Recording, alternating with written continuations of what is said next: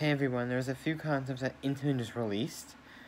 The first one's the Hot Racer, which is really, honestly, just an RMC all-launched Raptor coaster that Intamin's producing now. The second concept is a vertical LSM coaster, so this is their take on like the Skyrocket 2 from Premiere. It's their compact looping coaster take. Looks very interesting, small, very small footprint. I could easily see some smaller Cedar Fair parks getting that. And maybe even Six Flags. I mean, they don't really work in Intamin, but maybe.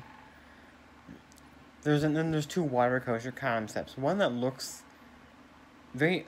It's like a shuttle. It's a shuttle coaster. And that'll be interesting. And then there's a water... There's like this Giga splasher. At least I'm making.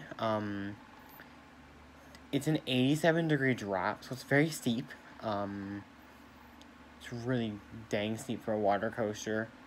131 feet tall, and it's probably one of the most expensive of the four models. Yeah, definitely. See ya. Bye.